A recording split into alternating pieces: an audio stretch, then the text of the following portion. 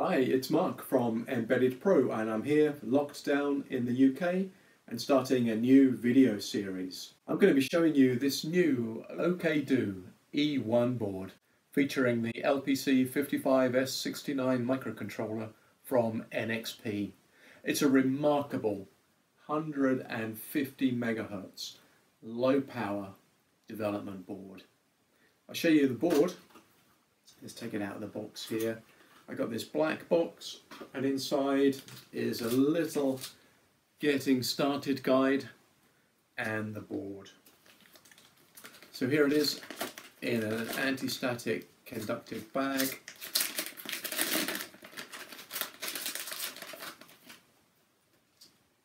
And here is the tiny little board. Features the LPC55. It's got a debugger built in and nothing on the back. Tiny, tiny, tiny little board. So I'm here in Europe. Here is a €1 coin, and you can see the board is about the same diameter. So let me show you some neat features of the board. First of all, let's have a close look. We have two 16 by 1 0.1 pitch headers on this board. So you can solder headers to the board and plug it into your target hardware. But with these castellated solder pads and nothing on the back of the board, it would be possible to surface mount solder this to your target hardware and just bring solder fillets onto these connections. So there's two ways of using this one tiny little board. So let's take a quick look around the hardware. The OKdo E1 board is based around the LPC55S69 EVK from NXP, so many of the hardware features are copied over.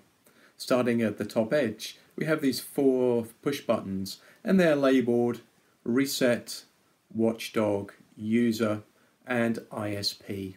They have the same features as we have on the EVK from NXP. The board also features the 3-colour RGB LED that we find on the evaluation board, and we can see that just here on the PCB. 2 USB sockets, these are micro USB, and here is the USB user connector, and that can be full speed or high speed depending on the fitting of some resistors. And this one here is the debugger interface. It's also a virtual COM port available on that. It's a SimSys DAP compatible debugger. There's a built-in 32 kHz crystal just here on the PCB. And in my opinion, the only thing missing is a 16 MHz crystal. There is a land pattern for it on the PCB, but it's not been fitted.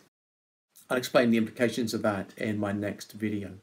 So here we have it. It's the OKdo E1 board featuring the NXP LPC55S69 microcontroller.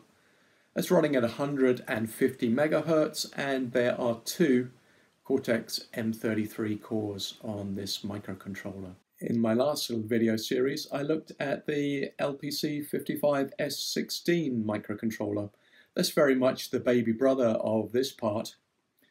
That one has 256K of flash and a single core, but everything that we've learned about the LPC55S16 is applicable to this one as well. I'm pretty excited about this powerful microcontroller on this tiny evaluation board.